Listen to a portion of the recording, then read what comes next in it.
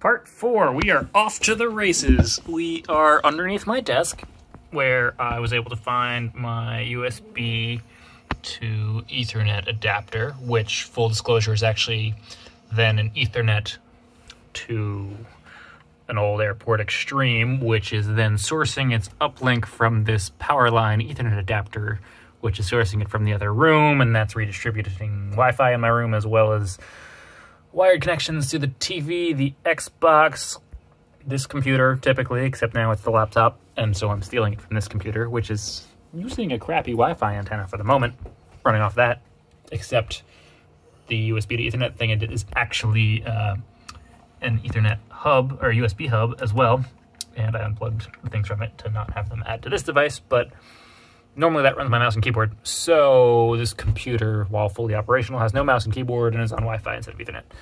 And this thing's tethered down here looking for updates.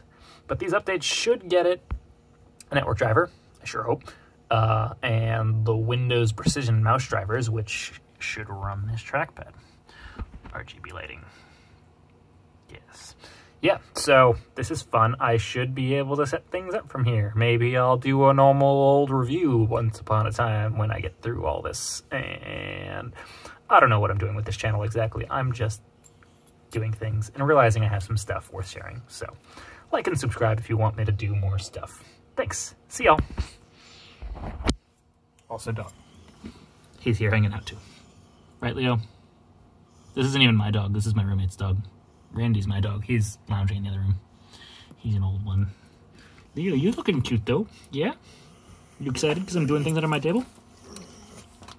You better not mess with my laptop. Yeah?